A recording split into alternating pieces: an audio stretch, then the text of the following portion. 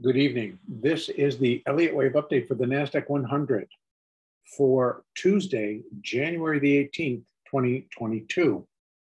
The NASDAQ continued to follow through on current analysis as it continues to progress through a minute third wave down.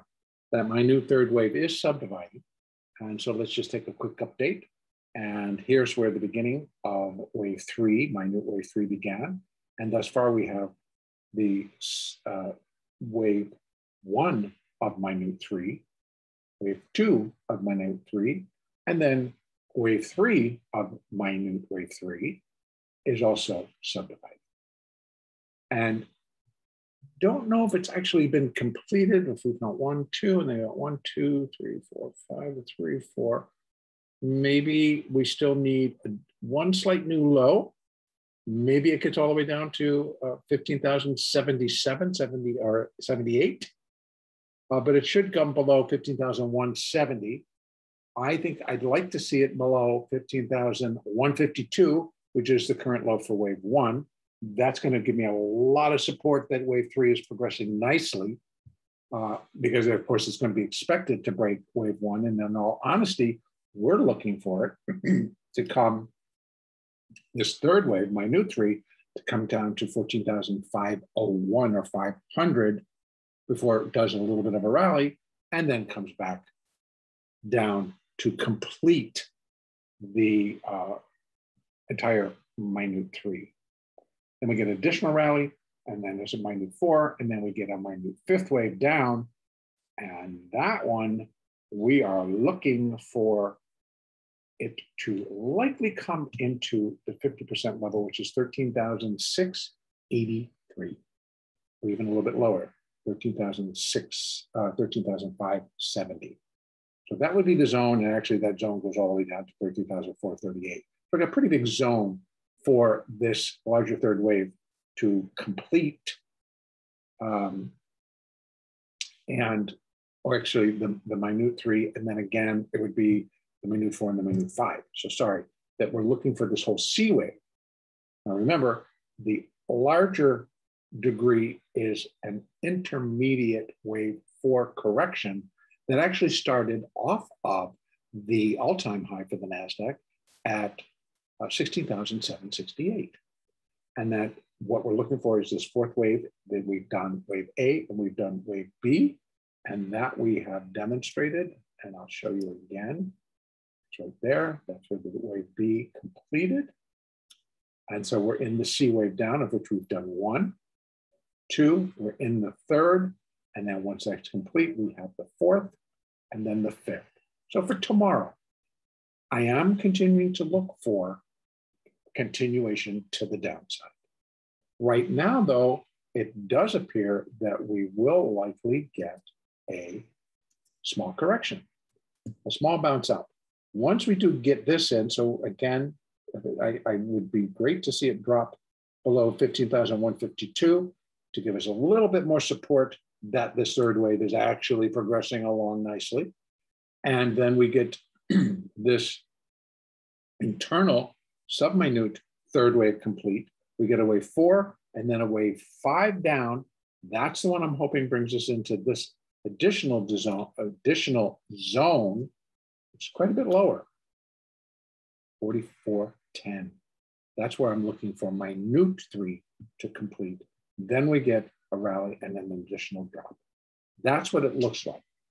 If we can get ourselves down here in this minute third below 15,000, also good. Then we get a little bit of rally, and then we get a fifth wave drop, and that'll bring us down into this lower zone.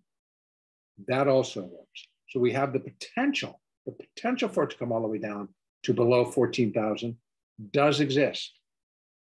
But we also have some fairly strong support, Fibonacci support, and then also Elliott support right here between 14,500 and 14,410.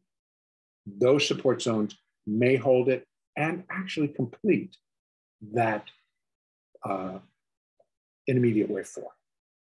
Tomorrow, a little bit additional downside, we get a bounce and then a continuation.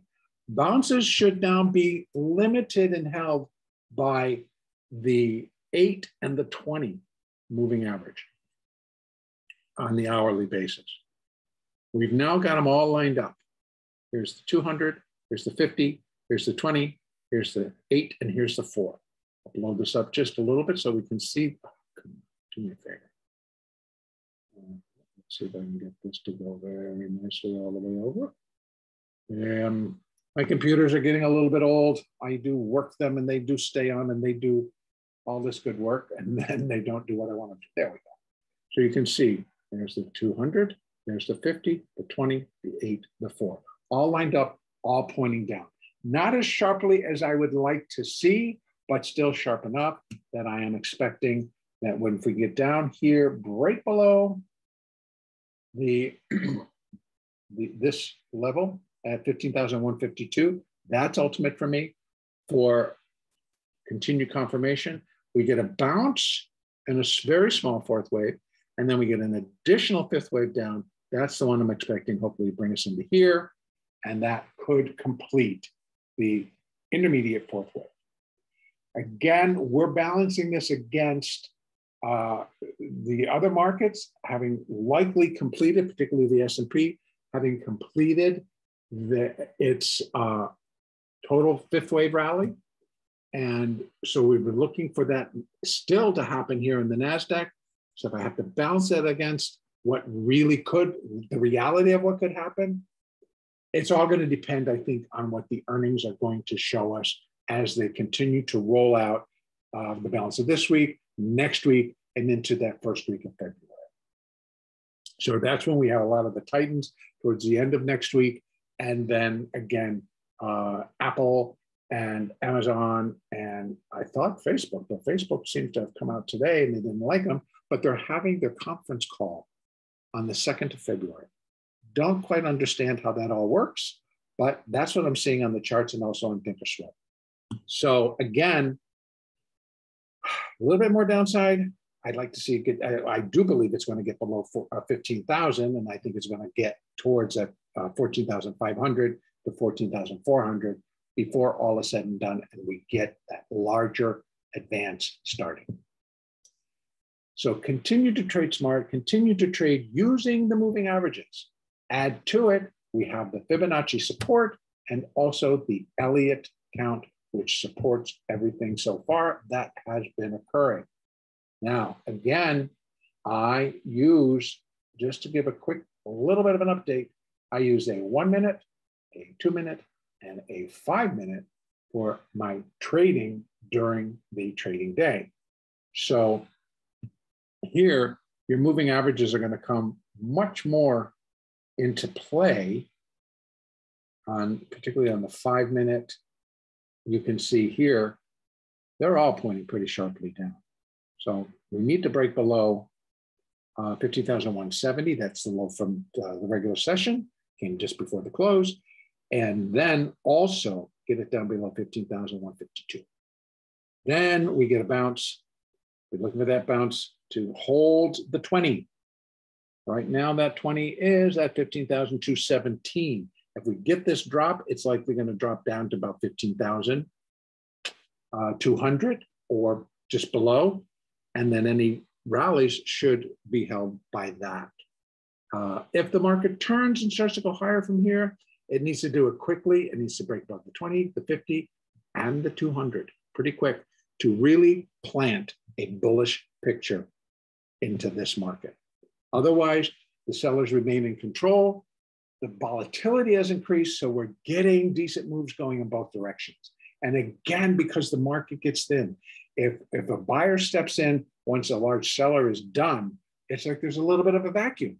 So the market just rallies very quickly because somebody's got a decent amount to buy, and they're just going to go do it. And the orders are at the market. So they just come in, wham, bam, and then they're done. So trade smart, use the moving averages, use the Elliott, and use the Fibonacci to guide your trades and to produce great profits. Our next update will be on Wednesday, the 19th.